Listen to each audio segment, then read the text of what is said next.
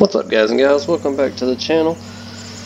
Checking out a little bit of Farming Simulator 2019 today. On the Lone Oak map, we actually currently planting cotton with a oh, I can't remember the name of the John Deere planter here, but it's pretty simplified. Let's go into our, actually let's go to the garage. Go to owned items. So I pretty much simplified this map so that I could afford all these things that I have. I took and sold most of, well, I didn't sell the combine and I didn't sell the header, but I pretty much sold everything else other than the sprayer that comes with the map. There's another tractor that comes with the map, pickup, and some other stuff. I sold all that, and I basically bought 3 tractors, a truck, 2 pickups, grain trailer, grain cart, seed carrier, fertilizer, liquid fertilizer, and the Virtuos 1500, which does it does lime, manure, and fertilizer. Oh, and I kept the header trailer too, by the way. So in order for me to afford all this stuff, I went and found certain mods like these large tractors, which I really love. The 8440. It's 100,000. I think it was like 106,000 after I did some modifications to it. Other than the Michelin Man up here, it's not a bad mod.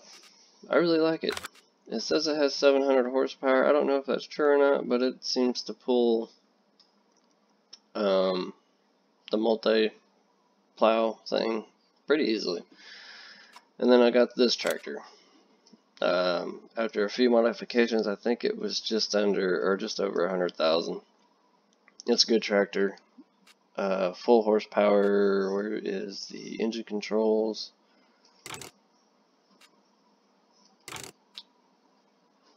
Let me see here.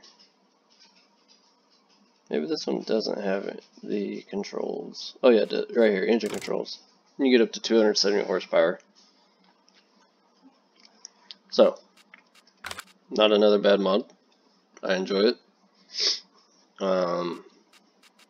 And then of course, I found this Steiger. I haven't ran it yet.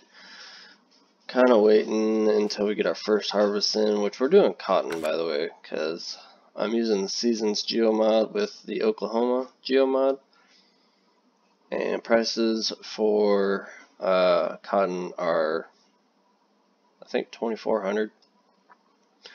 Anyway, as you've seen, I got the Ford L9000 Aeromax. Not a bad truck. It's got a few little modifications here and there that you can do. Pretty cheap, $37,300. We're gonna save up and probably get this other LTL 9000. Might switch that out. I'm thinking about getting this grain truck as well to run grain back and forth when I do grain. I don't know if I'm gonna do grain yet or not. You're gonna do cotton for a while. I was also thinking about possibly selling that other truck and buying this one. It's an International. It's a 1989 IH Eagle 9300, so we'll see. It's only $22. Pretty cheap. So this is how I started out my farm, basically with just cheap stuff. That's how I got it up to where I needed it, or where I wanted to be, I should say. Although the planter, it says it's a case, but it's marked as John Deere. It's $113,000, and you can put the fertilization tanks on it, which I have, because without it, it doesn't do it. So, but these are all the crops it'll plant.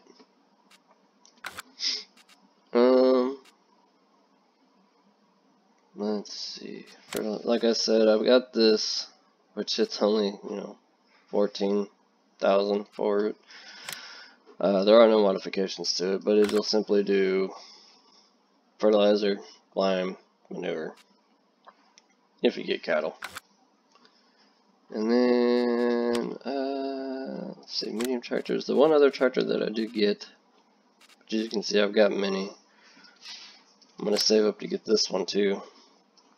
It does not have, it does have it. Supposedly this is a American style tractor. 320 horsepower with 8400 engine setup, all the way down to 210. And then we, got some Olivers, but this is the other one I got right now. I think the only modification I did to this was, I think we're running 207 horsepower right now. So that put it at 68, and I believe we're running Michelin on it. So 6,800 bucks, not bad. And I am running Courseplay, if you didn't see that already.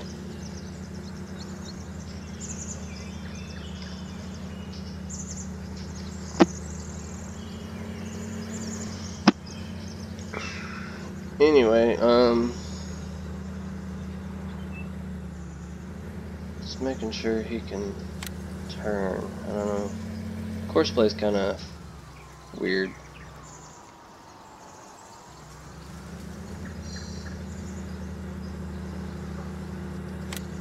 You can also pull up the course like this as well, if you haven't ever played with Courseplay. It's pretty simple.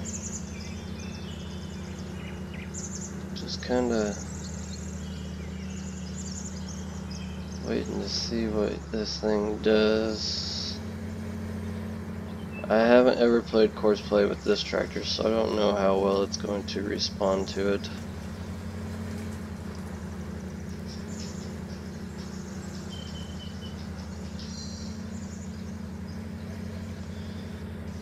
Anyway, we had to wait until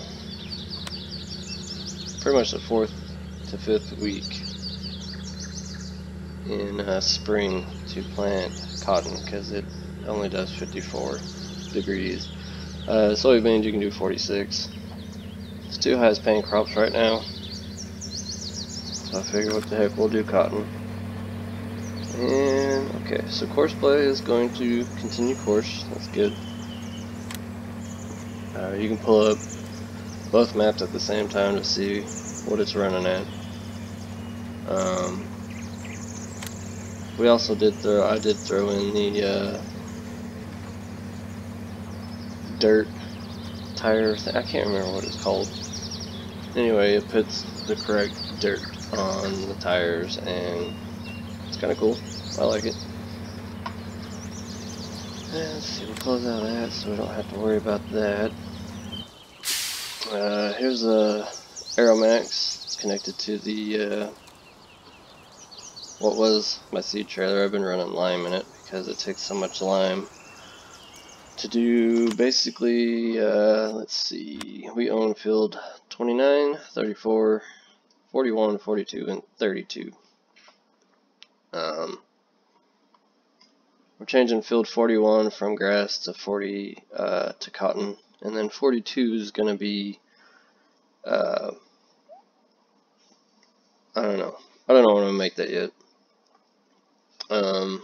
As I was saying before, Courseplay,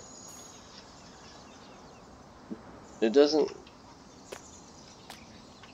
how do I want to say this? Courseplay is kind of a pain in the butt with some of these tractors, like the John Deere. It likes to swing wide, like super wide, like it's a semi. So sometimes it'll get caught up on trees or fences. If you do more than one headland, it's better to do 3 if you're going to use this tractor for plowing, probably for planting as well, I don't know. I did find this truck. It's a Ford Super Duty, and the neat thing about this, it actually has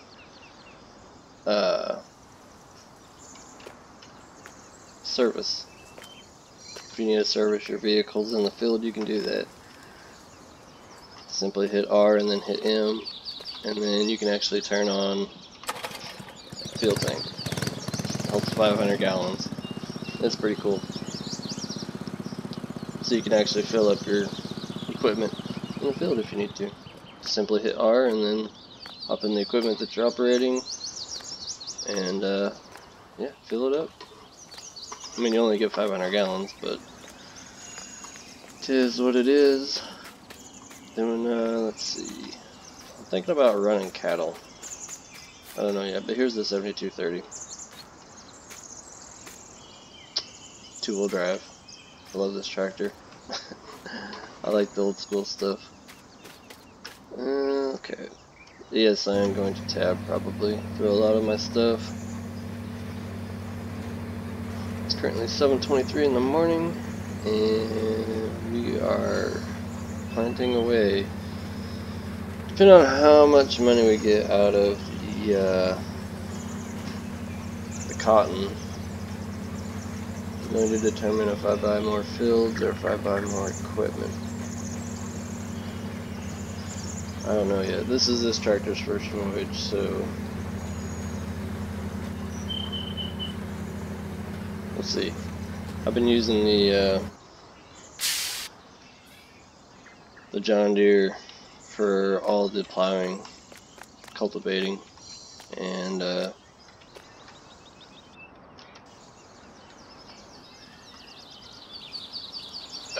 don't know if you guys can hear this thing when I start it, but we'll go ahead and start it.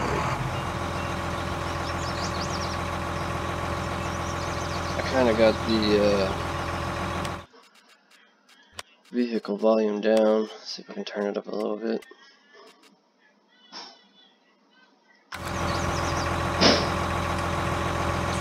There's slamming doors in the house.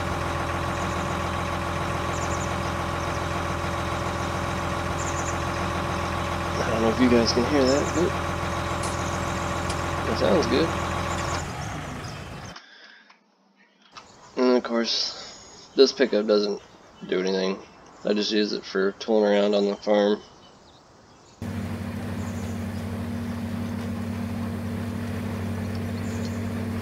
But let's look at our map here. Currently, these prices, I don't know if they actually match up with seasons. Right now, cotton's at $22.39. I think I'm running on, yeah, we're running economy on normal. Dirt's on normal. But if you look at seasons, where is it?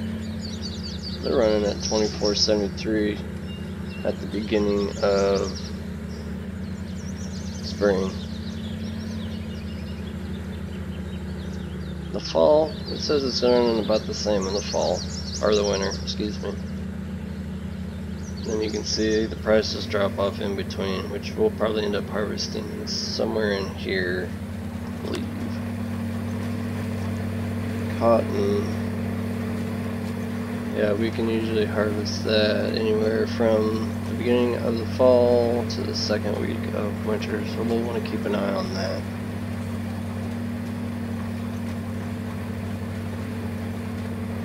Usually between the 4th and 5th week, like I said, you can go ahead and plant cotton. You have up until the 1st to 2nd week of summer to plant cotton. We might do soybeans next go around to kind of, I don't know, switch it up a little bit maybe. This planter is actually not using as much as I thought it was going to, which is pretty nice. I thought I was going to use a lot more. As you can see, the tires convert back to whatever terrain you're driving on. So that's pretty cool. Oh, yeah, I was gonna look at my map here. Field 41 will be cotton. Field 29 will plant with cotton as well. Don't exactly know what I'm gonna do with field 42 yet. Last time I played on this map with the combine and the grain cart, it was a nightmare. There's a fence that runs right over here, and the grain cart kept getting stuck on it because it wanted to drive through here to catch up to the combine if it signaled for it over here. So that was a real pain. But we will have plenty of things to think about once we harvest. But in the meantime, guys, I think that's going to do it for now. If you enjoyed the video, be sure to leave that thumbs up button down below. If you're new to the channel, make sure you subscribe. Thank you to all the people that have resubscribed or subscribed to my new channel. I appreciate it very much. I'll be sure to hit you guys back up with subscriptions, or subscribing to you, excuse me. Anyway guys, until next time, I'll see y'all later.